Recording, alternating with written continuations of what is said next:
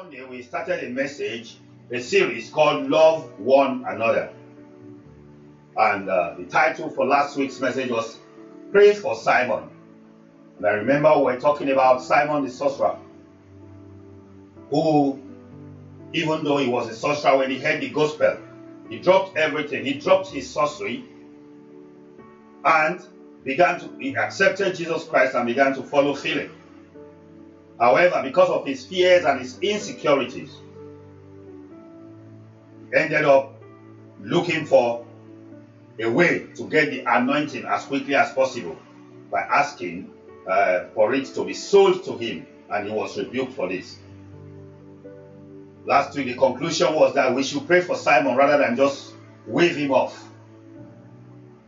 He's a young believer, he's a new believer. We were once like the Simons of this world, but Jesus will never push us away. He will give us a chance to be taught, to be strengthened, and to know the truth and be delivered from our fears and insecurities.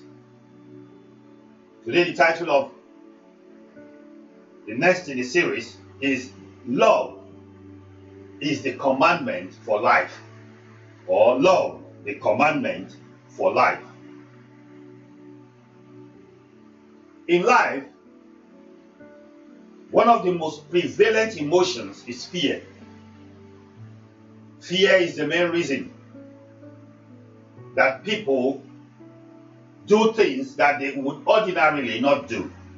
Things which they knew, if they understood that they have authority and power over fear, they would definitely behave differently. And fear is the opposite of faith. We are Christians. We are born by faith. We are made by faith. We give our life to Christ by faith. It's not by logic. It's not by understanding. Faith requires no understanding.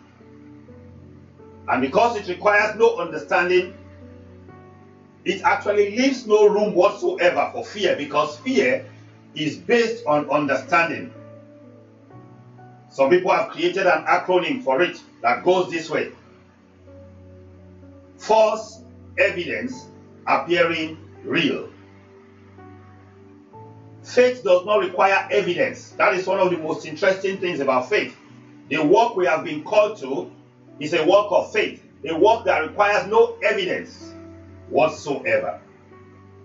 So it is the direct opposite of fear, because fear is based on evidence, your circumstances, your doubts, the way things look around you make you reach a conclusion that you should be afraid.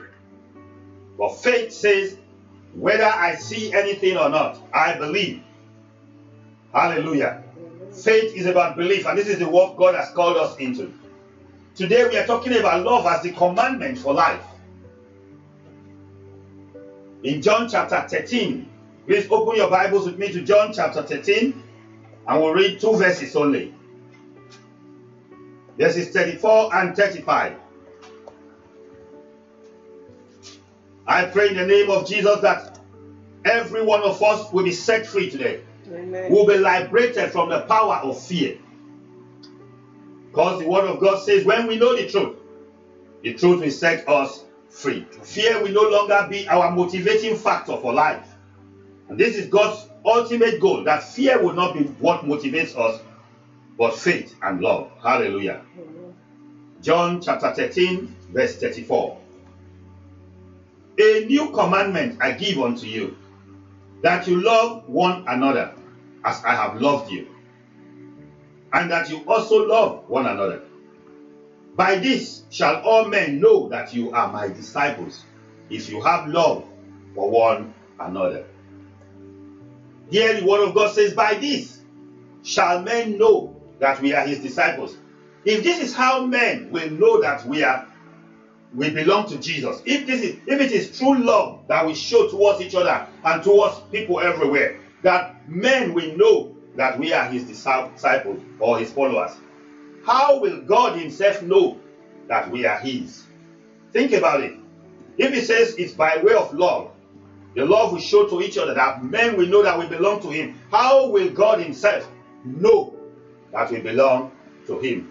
I believe it's also by this means, by this also, by love, This shows that as far as God is concerned, loving others is a commandment. Even as we are told, it says, a new commandment I give you. It is something he watches out for. It is a commandment. And a commandment is not a matter of choice, but obligation. I want you to take note of that. A commandment is not a matter of choice, but obligation. You have to do it. If you want to be his, you have to do it. If we are not prepared to accept that commandment, then we are saying practically we don't want to be his. Another point we notice that to love here, it says love one another. In short, to love one another means that the benefit of this commandment is not directed at ourselves, but others. There is a benefit in loving. Love one another. But the benefit is not for us. It's for others. So we consciously make efforts to love others while leaving it to others to also make efforts to love us.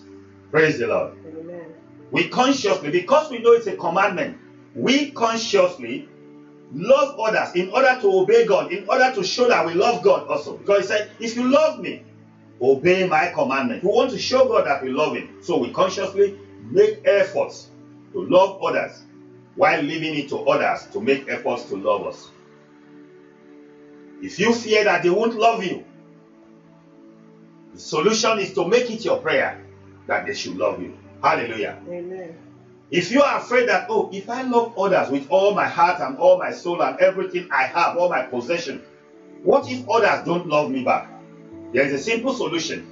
Make it your prayer. Say, Lord, give others a heart to love you, to show their love for you by loving me back, by blessing me back, the way I bless them and bless you. So the only way to be a good Christian is to daily take steps of love for the benefit of others. Jesus said, whatsoever you do to the least of my brothers, that you do to me. So when we show love to others, we're actually showing love to Jesus. And if it is our desire to please God, in fact, if it is our desire to spend eternity with him, our question should always be, am I a loving person? Is my church a loving church? How can I love more? How can I help my church to be a loving church in the community?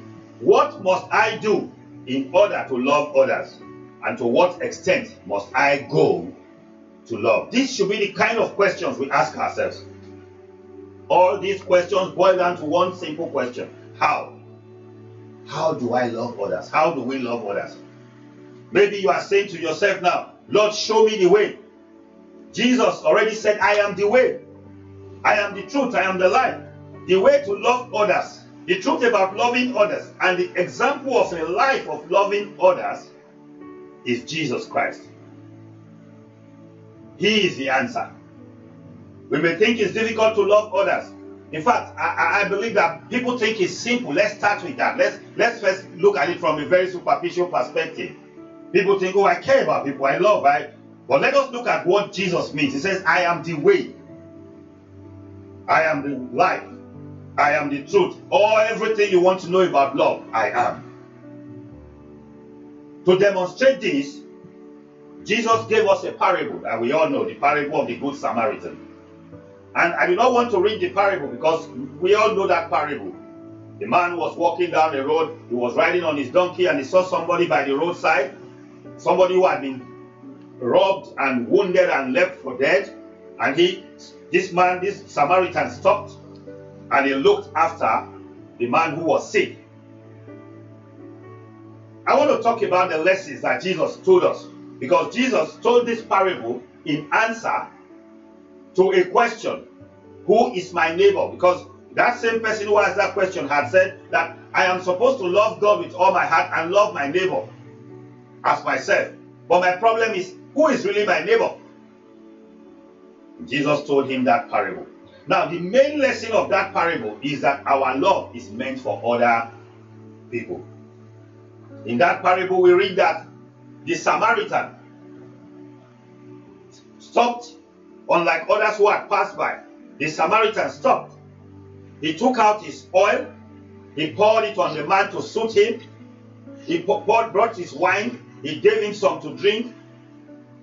He gave him his wine to drink in order to strengthen him and revive him. And then he placed this stranger, this wounded man by the roadside, on his donkey. In short, he sacrificed and denied himself everything. He denied himself everything that was giving him comfort and joy on that journey. You see, the journey that Samaritan was making was the journey of life. And what he did in the course of that journey was he met somebody by the roadside, somebody he never knew at all. And the oil that was meant for his own preservation and restoration, he gave it to that man. The wine that he had kept for his own pleasure and for his own merriment, he sacrificed it, he gave it to that man. The donkey that was meant to carry him and carry his burdens on the journey of life, he came down from it and placed the man on it. In short, he sacrificed all these for a random stranger, one that he found to be in need on the road of the journey of life. We are not strangers to each other, but we are members of one body. And God says, love one another. He says, by this shall men know that you are mine. Love is the banner by which we will be, that the flag, the banner we carry, that we show everybody. We don't need to open our mouth. Our actions will speak for us. Our love. And God is saying, Jesus says, it's the new law. Do you know that before this law, there were 10 commandments? And Jesus crystallized everything, summed up everything into just to love the Lord your God with all your heart, with all your strength, with all your soul, and love your neighbor as yourself. Love is the law that God has given to the church, and the law by which we will be judged. I want us to look at James chapter 2, from verses 8 to 12. Today we are going to be looking at a lot of scriptures. I believe that we are people who have heard all the stories in the Bible. If we say, let us read another parable, anything, we are used to it. But let us look at the principles, the doctrines by which we must live. James chapter 2. We'll read from verse 8. I will skip one verse only and read to verse 12. Verse 8 says, if you fulfill the royal law according to the scripture, thou shalt love thy neighbor as thyself, then you do well. But verse 10, I'll go straight to verse 10. For whoever shall keep the whole law and yet offend in one point, he is guilty of all. For he that said, do not commit adultery, said also, do not kill. Now, if you commit no adultery, yet if thou kill, thou art become a transgressor of the law. So speak ye, and so do, as they that shall be judged by the law of liberty. So speak ye, and so do. Speak and do. Speak and behave as somebody who knows that he is going to be judged by the law of liberty. The law of liberty is the law of love. Love thy neighbor as thyself. Hallelujah. He said we should live our lives as people who know that we are going to be judged by this law. Do you know you are going to be judged by the law of love? You are not going to be judged by how much you prayed. Actually, you are not going to be judged by how close you were to God in life. By your own assessment. You are not going to be judged. This is the word of God we just read. James chapter 2 verse 12. It says we are not going to be judged by anything, but by the law of liberty. He whom the Son sets free is free indeed. And he says love one another. This is the commandment that I have given you. Each day that we wake up, God gives us another opportunity to practice the perfect law. The perfect law of loving our neighbors. The perfect love of loving one another with the same love that we have for ourselves. As long as you love, care and think about yourself, you should redirect all that love to others. Wow. Ephesians chapter 4 verse 13 also tells us, shows us that love is the ministry of the members of the body of Christ. Love is the ministry. In that Ephesians chapter 4 from verse 12 to 13, we are told that God gave gifts.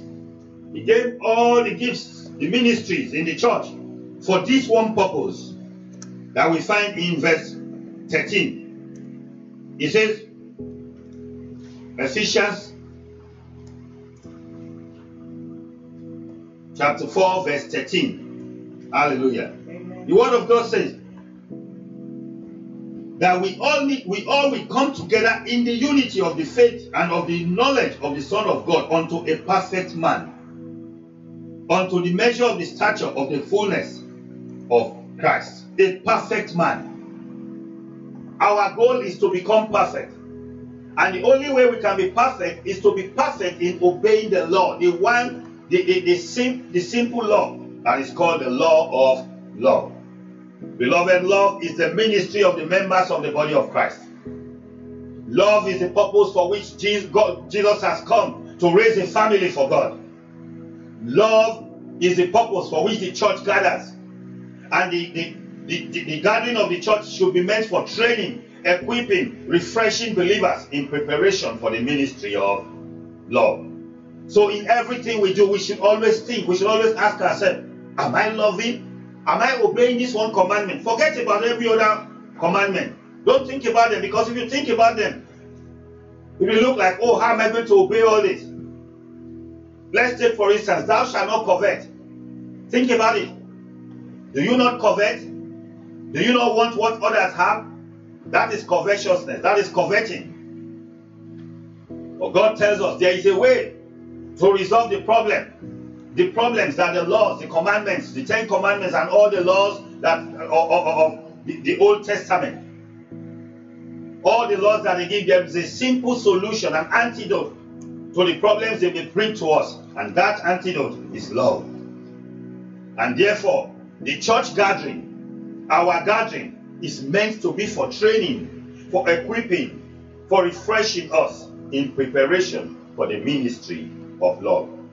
If all our prayers, all our Bible studies, all our preaching, if they do not result in believers loving one another, then our gathering is in vain, and it is not unto the Lord.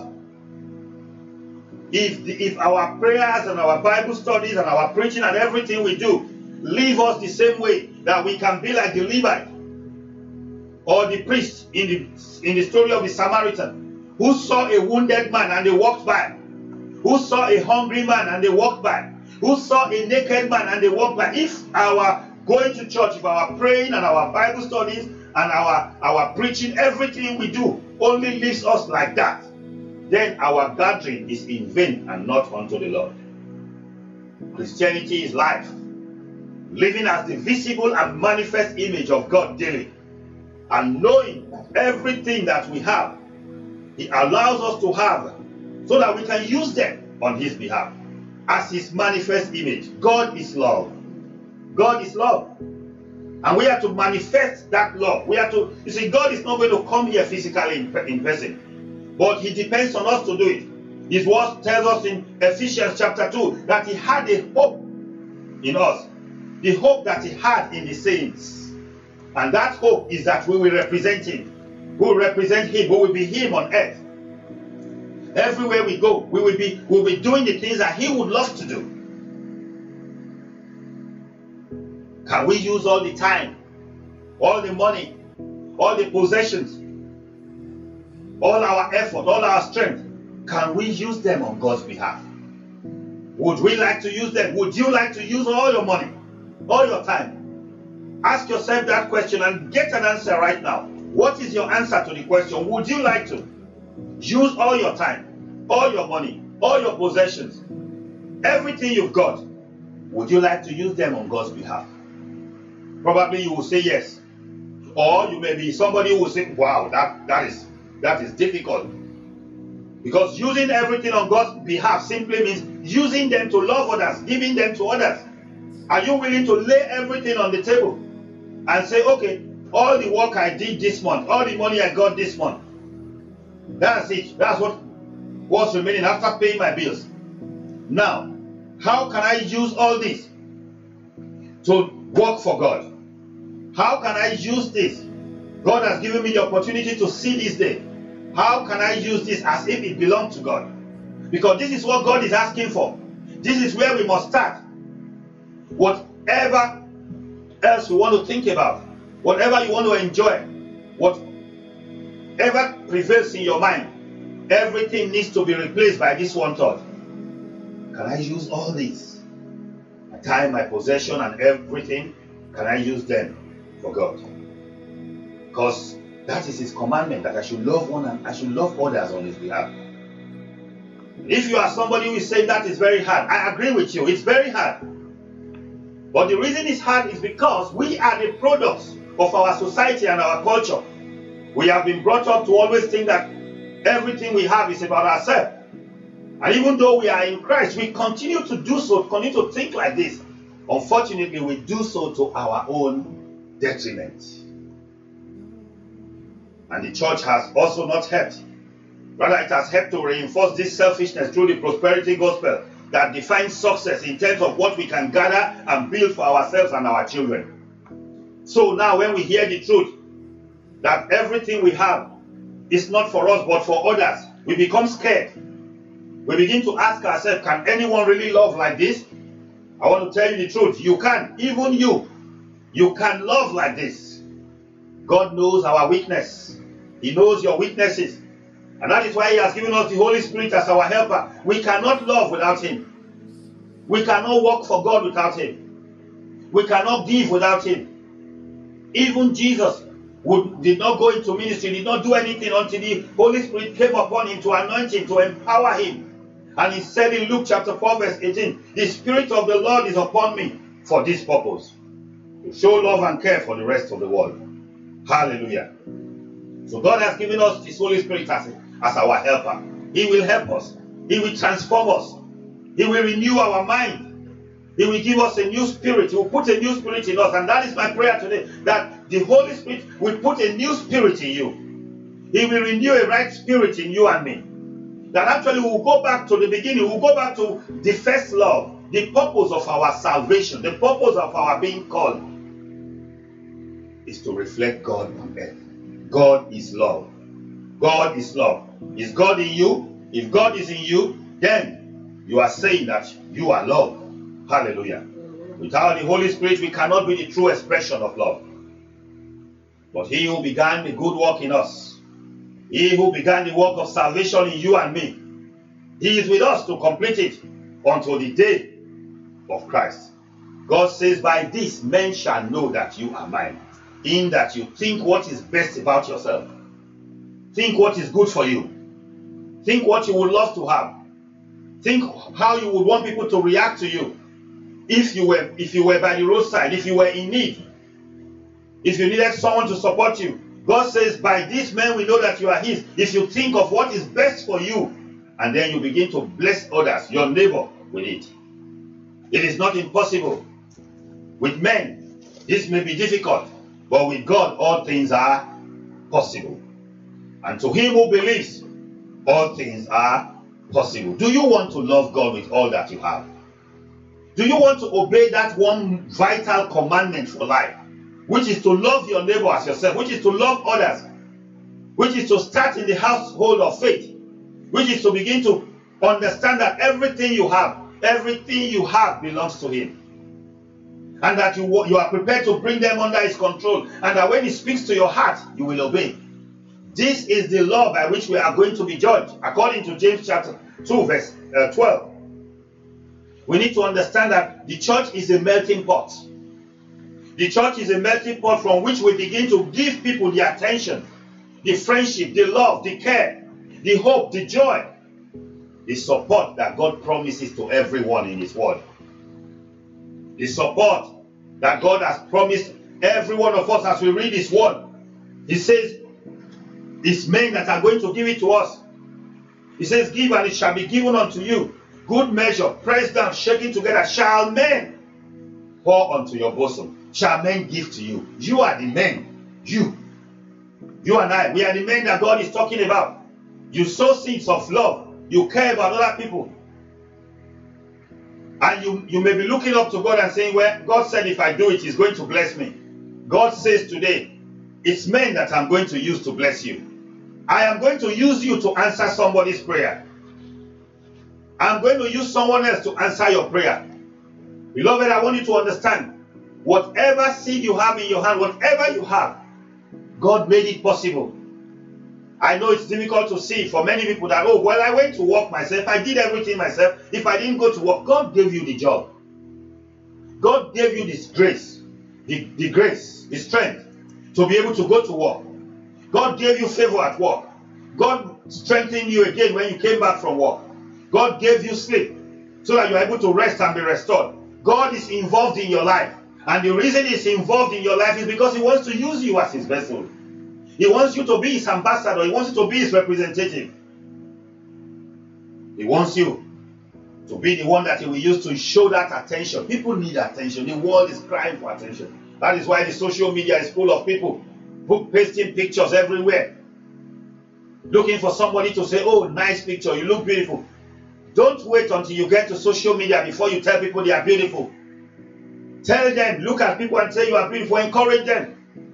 And when you see people are struggling, tell them they are strong. The Bible says, let the weak say that I'm strong. You don't have to wait for the weak to say it by himself. Even when you see the weak, you can say to them, you are strong, because God is with you. Hallelujah. God wants us to be the ones that He will use to love the world, to give them the promises without discrimination, without bias, without prejudice, just as He did for us. Romans chapter 5 verse 8 says, God commended His love to us, that in that while we were still sinners, Christ died for us. We must not discriminate with our love. We must not look at only our member and the members of our family and think, oh, we are planning for them. No. God is saying to us, love one another. Another way of putting that is plan for one another. Plan for one another. Plan how you will bless each other. As you get your income, as you get your whatever seed comes your way, whatever money, whatever salary you got, is it possible for you to look at it and say, how can I be a blessing to somebody too? I want you to understand, the moment you start thinking like that, then you engage God. You engage God. You cause God to now realize that you need more supply. Many of us are struggling because we are not giving. Proverbs chapter 11 verse 23 and 24 says, there is one that scattereth and he increases, and there is another that withholds, but it tends to poverty. Hallelujah. Amen. I pray in the name of Jesus that today you will make up your mind to obey the law of love. It is the one commandment that God has given us. Today, the whole of the world makes us to believe that if we are able to gather, if we are able to save as much as possible, then we will be rich. We will be able to provide for ourselves. But if you look at the book of Haggai, God says that in chapter 2, that if in chapter 1 to be specific, that when you go and work, if you do not think about Him, even that which will bring home, He will blow it away. Because you belong to Him. He gave you the privilege, He gave you the life, so that you can use it to live for Him. Hallelujah. Praise the Lord. Hallelujah. Praise the Lord. Hallelujah. I want us to, in conclusion, I want to give us 10 reasons why our life depends on loving one another. 10 reasons. Hallelujah. The first one, remember when we started this message? When I started, I talked about fear.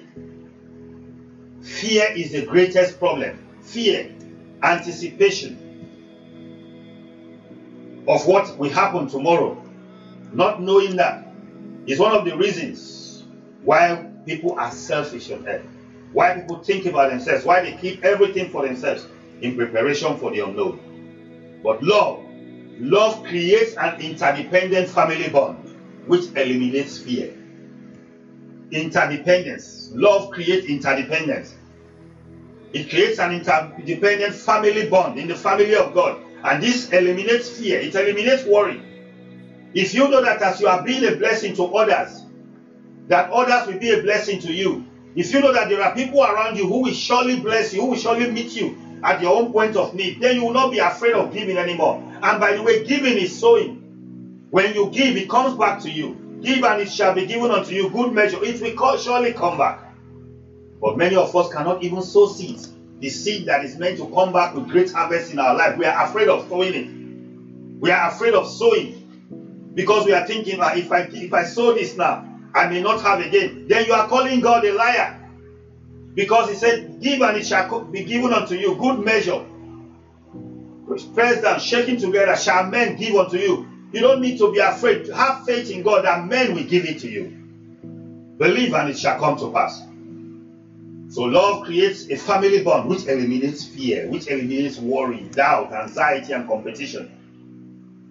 These are the things that lead to selfishness. These are the things that lead to limitation and even disappointment in our own lives. But love gives birth to faith and boldness. In Acts chapter 4, verse 31, we are told that the people became bold because they came together and prayed and they shared the things that they have. And because they were sharing and nobody lacked, the conclusion was that the people became confident. They were not worried about tomorrow. They were bold. They were able to exercise faith. There was no case of, oh, what if I exercise faith and it doesn't happen? No, there was no such fear because they knew that there were always people there for them. I pray in the name of Jesus that you will see your brothers and your sisters and the church as people that are there for you, so that you will be bold enough to exercise faith. You will be bold enough to show love. Number 2, love creates care and protection for us. Looking out for one another. The first one, if you want to take down scriptures for it, James chapter 4 verse 1. 1 John chapter 4 verse 18. Which says there is no fear in love. That is very interesting. There is no fear in love. Because perfect love casts away fear. Where there is perfect love among us, we will not be afraid of tomorrow. Because we will know that there is somebody there for me tomorrow. God is there. And by the way, when I say God sometimes, I actually mean your brother and your sister. Because God will manifest through them. So you are not afraid. Perfect love casts away fear. Fear is what has torment. Fear is what scares you. Fear is what makes you selfish. Fear is what brings limitation to you. But the Bible says perfect love casts away fear. Hallelujah. Love creates care and protection. Looking out for one another is strength. If you know that if you jump from the mountaintop, there are people waiting to catch you, you will not be afraid of jumping. The disciples of Jesus, they understood that Jesus loved them. He cared about them. He protected them. In the Garden of Gethsemane, Jesus said, he said to those who came to pick him, those who came to arrest him, he said to them, I am he that you are looking for. If it's me that you want, then let this go away. That's love. Perfect love protects. He loved his own so much that he said, let these ones go away. You can take me with you, but let these ones go away. Hallelujah. Proverbs chapter 10 verse 12 says, love covers all sins. Another word for sin is weakness, shortcoming. Love covers all sins. Jesus saw that his disciples were afraid. I'm not saying that was a sin in itself, even though it is, if you want to look at it from another dimension. Because when God is on your side, why should you be afraid? When God is with you, why should you be afraid? But it's true, when we see the circumstances of life, we do get afraid. Jesus saw that his disciples were afraid and he said, let these ones go away. Hallelujah. Love covers all sins. Hallelujah. Number 3, God's grace and his written blessings are always targeted at those who love one another. As we read in Acts chapter 4, verses 32 to 34, I would like to read that because it's not one of those scriptures that we can just mention or gloss over. We need to read it and remind ourselves of it all the time. Acts chapter 4 verse 32. The word of God says, the multitude of them that believed were of one heart and of one soul. That is love. Neither said any of them that the things that they possessed was their own, but they had all things in common. They had all things in common. And with great power gave the apostles witness of the resurrection of the Lord Jesus. I'm still reading from Acts chapter 33. And with great power gave the apostles witness of the resurrection of the Lord Jesus. And great grace was upon them. Neither was there any among them that lacked. For as many as were possessors of land or of houses sold them and brought the prices of the things that were sold.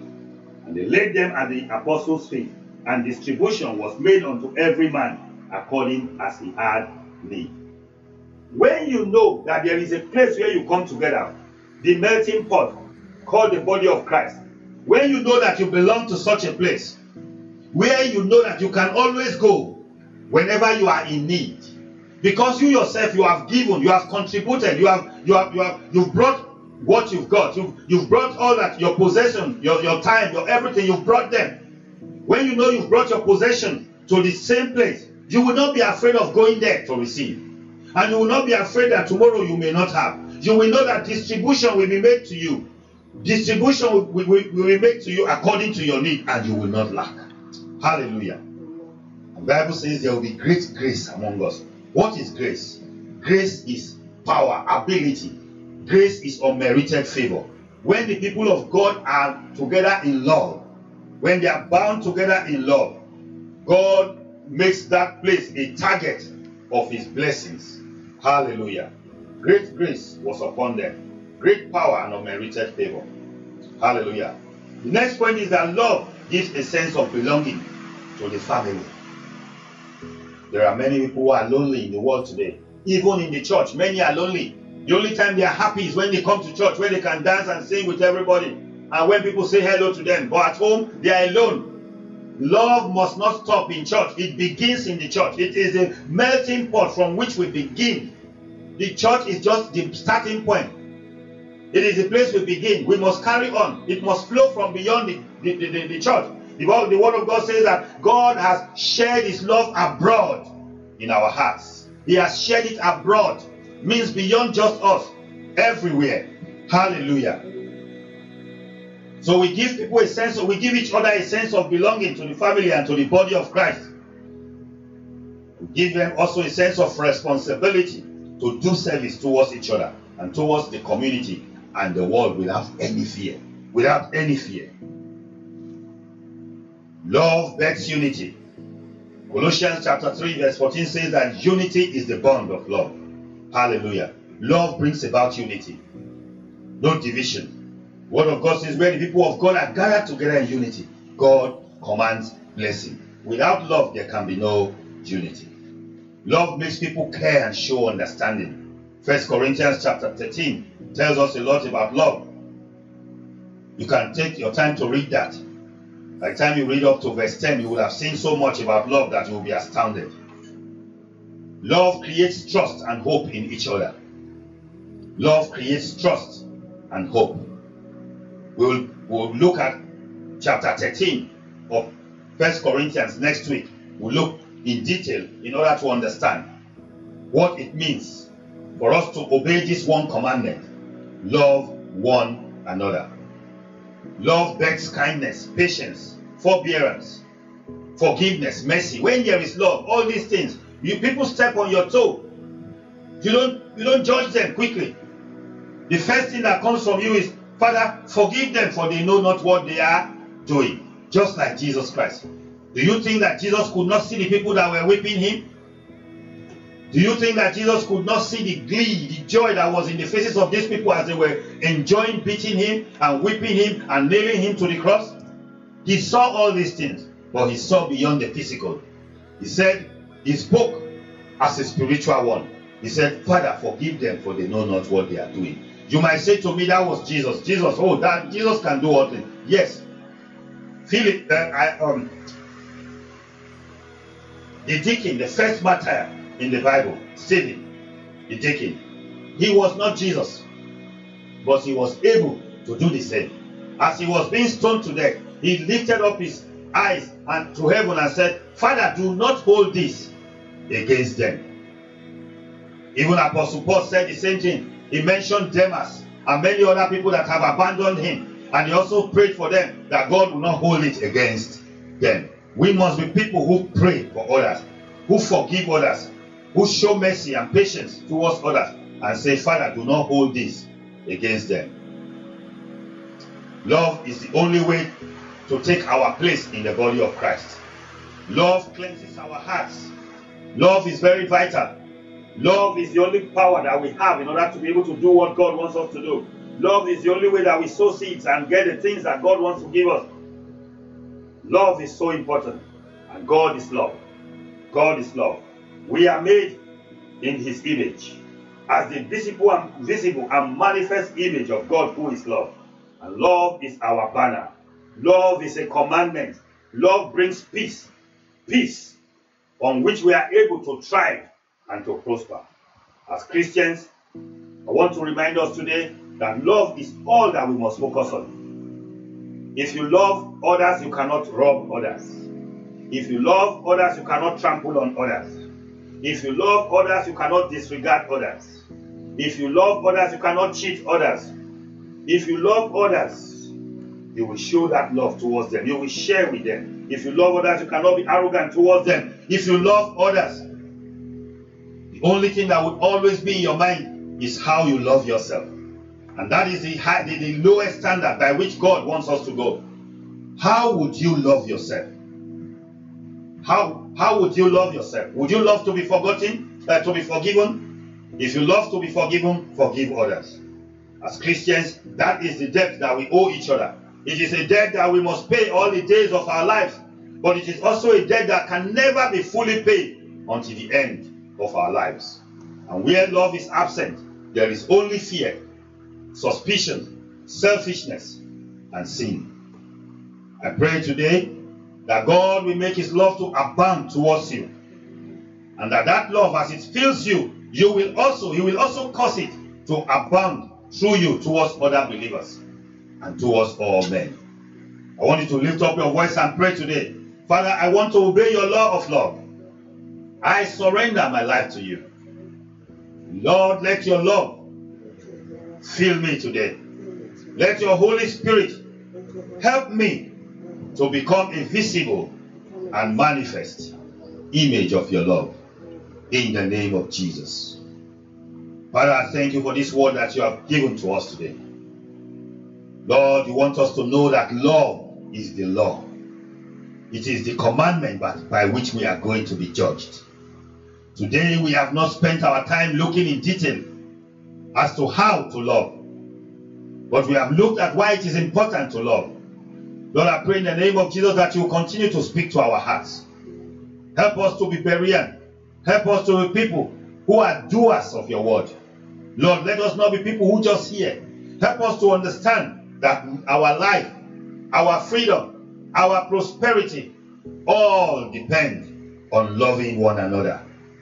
Father, I ask in the name of Jesus that as we understand this, you will also release unto us the grace to begin to plan for each other, to begin to love one another. In Jesus' name we pray. Amen. Hallelujah.